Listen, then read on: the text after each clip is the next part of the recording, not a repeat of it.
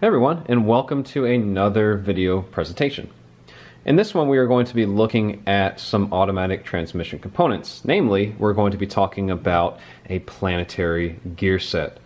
Now these are going to be found in most automatic transmissions. There are some manufacturers who've actually avoided using this. Namely, what comes to mind is Honda. Throughout the years I don't believe they've actually had a planetary gear set until recently. But most automatic transmissions, and again, we're talking about conventional ones, nothing terribly complex, or we're leaving out the hybrid side of things, electric vehicle side of things, and like dual clutch transmissions. We're just ruling that out. We're just looking at a typical conventional automatic transmission. Well, they're going to have something like this inside of there. Now, with regards to something like an 8-speed transmission, it's a little bit more complex than just using something like this. But basically, the principles are going to stay the same. So that's why we're going to look and investigate this planetary gear set, just to kind of understand what's involved with it, how it works, and that way kind of you get a bit more familiarity or a little bit more of a concept for what's going on inside these transmissions. So, ultimately, your planetary gear set is going to consist of several different pieces. So first thing I'm going to do is I'm going to go ahead and I'm going to remove this little thrust washer from here so we can kind of get a better idea of what's going on in there. We have a centralized piece right here which is known as the sun gear. So I'm going to go ahead and pop this out of here. So we have a sun gear. This part may be a little bit difficult to remove, but I will do my best while keeping it in frame. We also have this piece right here, which is known as the carrier assembly. Now the carrier is going to have, you can see I rotate this and we can see these smaller pinion gears. The carrier is going to contain the planetary pinion gears. Now the pinion gears, I may have to, let's get this thing out of here. There we go. So I'll pop, here we have another thrust washer down here. So in reality, on an actual planetary gear assembly, these pieces come apart a lot easier, but since it's 3D printed, it's a little bit more difficult, hence why I had to kind of cut that portion out. But this slides out of here, and if you notice on the carrier assembly, we have these planetary pinions, and even though they are all located on the carrier assembly, they're not physically going to be rigidly held in place, meaning they can basically idle and freewheel on each one of these little pinion shafts on the carrier assembly. So even though this kind of rotates as one, it's important to note that each one of these planetary pinions can actually rotate independently from each other. And that's because of the way they're mounted on the carrier assembly. So that's the carrier assembly, our sun gear in the middle, and then finally we have what's known as the ring gear assembly, and they have these internal teeth that face towards the, well, inside, and that basically encapsulates everything. If you notice these little notches on the outside, this is just to sort of represent, like, this could be either spline to a transmission case or be part of a clutch pack that can either hold or release this, but we'll talk about that in a second. So yeah, the easiest way to remember something like this is think of the solar system with regards to the sun being in the center, and then the planets revolve around the sun. So that's kind of how you remember this. Of course the ring gear, well, that's just a ring gear, no real analogy on that. But what I'm going to do is I'm going to go ahead and put these pieces back together, and we'll kind of look at how everything operates as a whole. And through the magic of video editing, we can see that everything is put back together instantaneously. Now in reality, if I had an actual planetary gear set, I would do that real time. Everything basically just slides in and out fairly easily on there. Sometimes it can be a pain to kind of, for instance, get the sun gear to line up with the pinion gears, especially if they're helical. It tends to be a bit finicky. But with a normal one, it's not too bad. With a 3D printed model, this one right here, whenever the layers are deposited, or basically whenever it builds up the model in layers, you get these little ridges. Kind of makes things a little bit more difficult to put together. But anyway, ignoring that, I'm actually going to leave this thrust washer out of the way. And the reason why I included this is oftentimes in the transmission, rule of thumb, anytime two components go together in the transmission, which you guys will find out anytime you're rebuilding a transmission, any component that's in contact with one another, there needs to be some sort of anti-friction measures installed to prevent excessive wear. You cannot have metal against metal. That's a bad thing, right? So with transmissions, a lot of times what you'll find is there's a lot of thrust forces generated, meaning the natural rotation of gears especially when they're helical, not so much these spur gears, but they generate what's known as axial or thrust forces. So you need these thrust bearings to control those forces generated in there. And if you just have metal against metal, it's not going to end very well. So you have a type of bearing surface on here, which is the wear surface, but it's a softer metal. It's designed to kind of reduce that friction on there, control those thrust forces on there without preventing, again, direct metal to metal contact. So that's why I have these here. But I'm going to pop this off of here. And what I'm going to do, you can see that, or here, I'll rotate this all the way. You can see there's a mark here on the carrier assembly, a mark on the sun gear, and then a mark on the ring gear. And we can actually use that to kind of figure out what's going on with the overall rotation as we change, basically as we go from different gear ratios and different interactions between different inputs and outputs. And I'll explain what I mean in a second. So I'm actually going to get this thrust washer and put it out of frame. So the interesting thing about these planetary gear sets is we're basically able to get multiple gear ratios out of this guy and have it be in a nice, relatively compact package right here. Now, traditionally, if you're using spur gears, which are these are type of straight cut gear, if you wanted to do something like get a high gear ratio, say something like 3-to-1, 4-to-1, you would use a smaller gear and drive a larger gear, and then you could have like an idler gear in between there. But the point is, it would take up, the more you add on to the overall length, it basically will increase the amount of real estate or room that you need to actually house everything together. Whereas you can take that idea, take something that initially took up this much space, and fit it into something like this, which is a lot more compact. And it's still achieving the same thing. It's just really cool how they do that.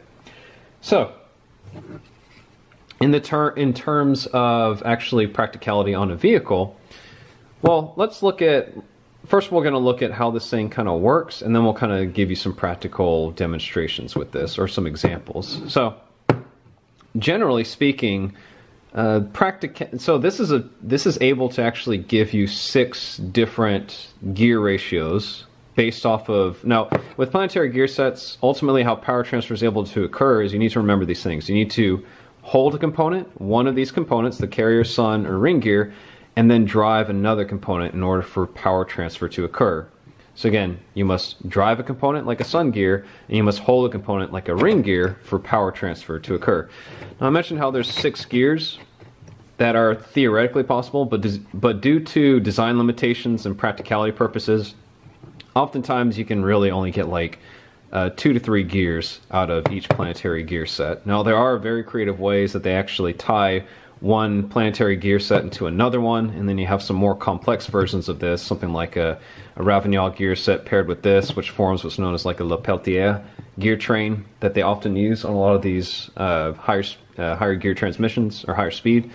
But again, we're not going to talk about that just we're just going to look at the simple portion of this. So, first thing we want to look at whenever we're looking at this planetary gear set is we want to examine what happens whenever so what does it actually mean whenever we hold a component and drive a component? How does power transfer occur, and how are we getting these different gear ratios? So practically speaking, again, design limitations and all, we're only getting a couple actual usable gears out of this just because of the way it's inside of the transmission and what you can actually do with your clutch packs and whatnot.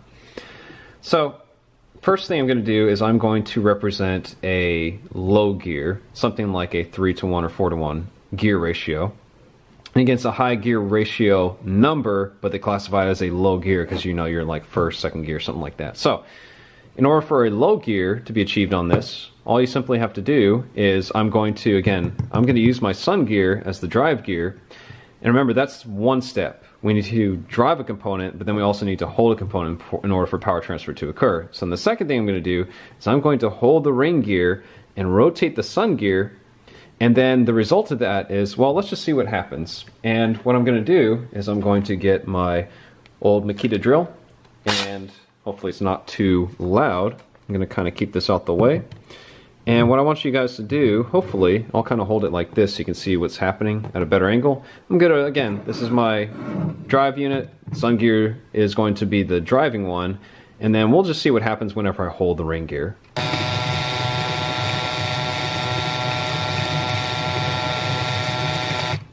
So something worth noting, pay attention to this little mark right here compared to the mark on the sun gear, and we'll watch it go around.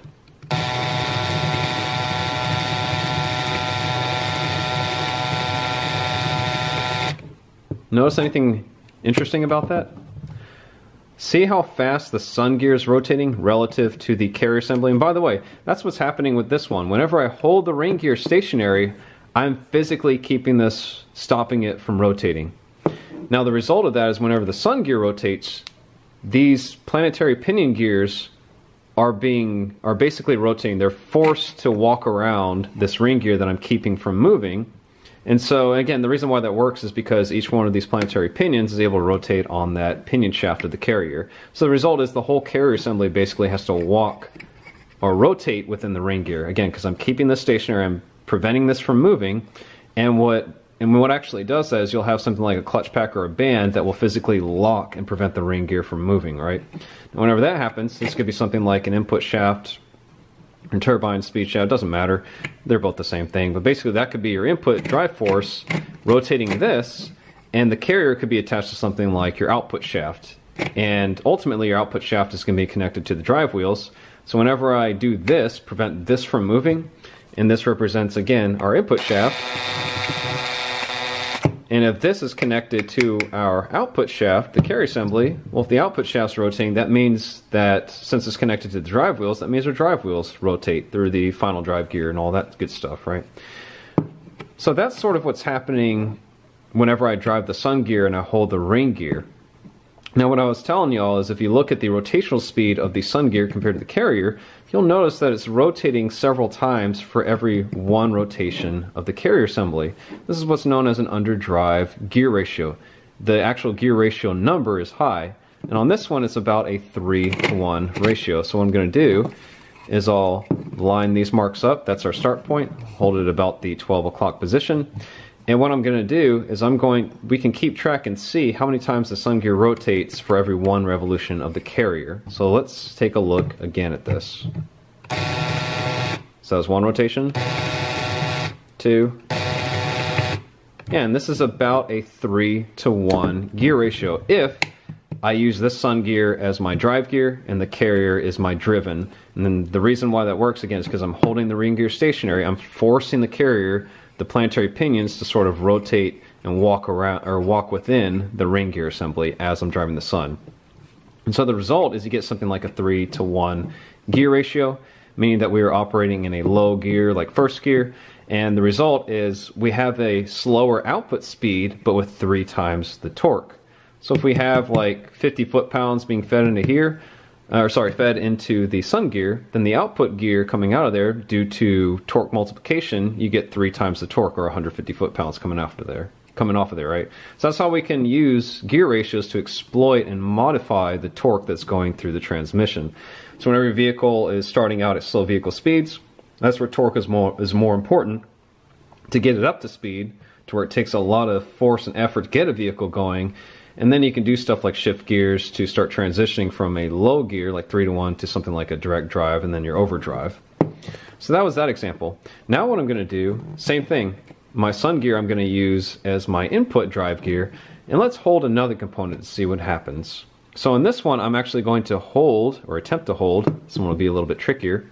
I'm going to hold this carrier assembly stationary while I drive the sun gear. And we're going to see what happens on there.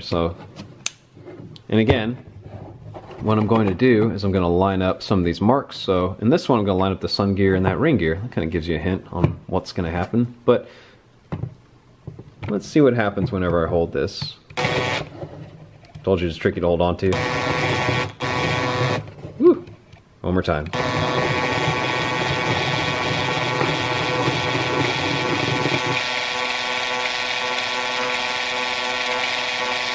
So something interesting happens with this. Whenever we hold the carrier stationary, whenever this sun gear rotates clockwise, these pinion gears are rotating counterclockwise, and whenever they rotate counterclockwise, the result of that, well, clearly you can see, look at what happens with the rotation of this ring gear. It also is going to rotate counterclockwise. So the output is rotating in a different direction compared to the input. Now what gear do you think that would be? That could be something like reverse. That's where they can physically, they'll physically couple. Well, for example, they can physically couple the ring gear to the output shaft, and the result of the input shaft rotating clockwise. Whenever we have like a clutch pack or something like this connected to the output shaft, well, the result is the output shaft is going to now rotate in the opposite direction compared to before, and the result is your vehicle is able to back up. And again, just using this as an example, I'm not saying that's for every single vehicle, but most of the time if you want to go in reverse, it's as simple as, well, the Planetary carrier being held stationary while you drive like the sun gear, and the result is, well, the rotation changes on there. Clearly, we can see that. So another example I'm going to give is, what if we want something like, again, we're taking off from a stop. We'll say this represents like a simple 2-speed transmission. So realistically, 2 speeds or 2 gear ratios that we can get from this, and a reverse gear. So we already saw like a low gear or underdrive gear ratio, like a 3-to-1, and then we just saw a reverse gear. But what happens if we want to do something like a 1-to-1 gear ratio? Well, how is that achieved? So with this one, in order to actually get a 1-to-1 rate, well, what we're seeing is, remember, in order for power transfer to occur, we're driving a component, holding a component. If you want reverse, we drive the sun gear, hold the carrier, and we get reverse. If you want something like a low gear, we drive the sun gear, hold the ring gear, and then we get a low gear for this one, something like first gear, 3-to-1 ratio. But what if we want something like a direct drive? Well, you could do something like, what if we did something like, if we lock the ring and carrier together, or we lock the carrier and sun gear together? Well, just for ease of demonstration, I'm going to hold the ring and the carrier together. So let's just say there's a clutch pack that links them both together. Well, since they are effectively locked together, whenever I try to rotate the sun gear, obviously it's going to try and rotate these planetary pinions because they're meshed with it all the way around, right? But they're not able to rotate on the pinion shafts because, well, we're locking the carrier to the ring gear. So the carrier isn't free to rotate within the ring gear like earlier, right? And because of that, well, the whole thing will literally rotate as one. And what that means is, well, one rotation of the input, our drive gear, the sun gear, that's going to result in one rotation of the output side of things. It's a 1-to-1 ratio. One rotation of the input, basically it would be like this. Let's line these up. So if I lined up the sun and the ring gear, well, if the carrier and the ring gear were locked together like this, you can see that we'll run one rotation of the input, our sun gear, results in one rotation of the whole assembly, because this effectively is acting like one locked up unit, one solid piece. So in that example, that would be, again, like a 1-to-1 ratio, meaning whenever our input shaft rotates once, our output shaft rotates once because of that. So this was basically a Planetary gear set in a nutshell, what's kind of going on inside of there. Obviously I left out quite a bit. There's a bit more involved with automatic transmissions, but just know that essentially they're using electronically controlled devices like solenoids to direct hydraulic pressure to your different clutch packs and bands to basically do what I was showing you here. The goal of that is to basically, they're holding different components and they're driving different components with these clutch packs. And the way that these clutch packs engage with them is, well, they'll have like spline cutouts here. There are ultimately, like on the sun gear, there would also be a spline connection to that, where your input shaft would spline into there. You have snap rings holding everything together. There would be spline components on the carrier. And again, it gets very complex whenever you take apart these automatic transmissions, or it seems overwhelming, but that's basically what's going on inside of these things. So I hope that kind of makes sense, and I'll see you guys next time.